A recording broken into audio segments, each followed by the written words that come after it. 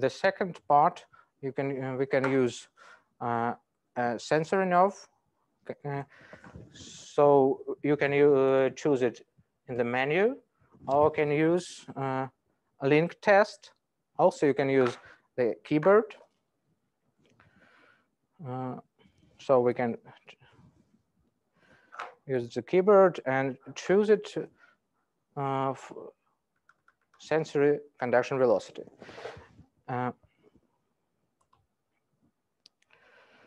We use the same point of stimulation because have the same nerve. We can start from 5, for example, milliamps. We can try stimulate because we also need to check impedance, because for sensory responses are much less than motor responses. So we can wait a little. At last plus.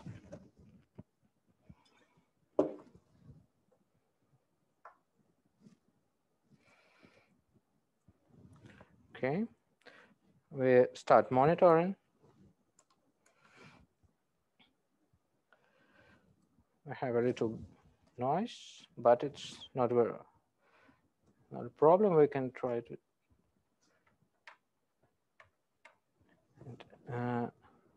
No, we have a little noise in this room, but we will get answer okay. So now we'll start at first single pulse stimulation. But to decrease noise, we will use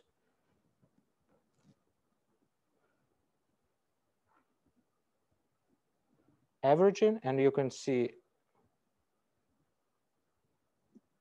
averaging, and you can see very high and good answer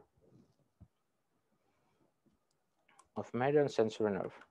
So we can we should measure distance, usually at about 140, but this manner it will be 160 milliamps.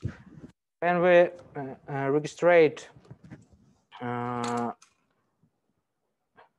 parameters directly from the nerve, so for measure conduction velocity, we can use only one point of stimulation.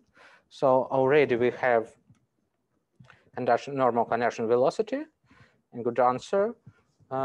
Some doctors prefer use onset latency, some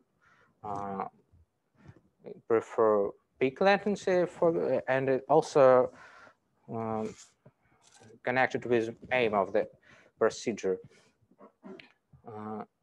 So you also can use other points of stimulation, for example, palmar stimulation or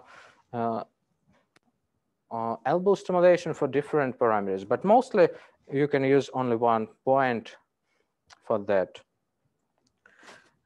So we can see good answer.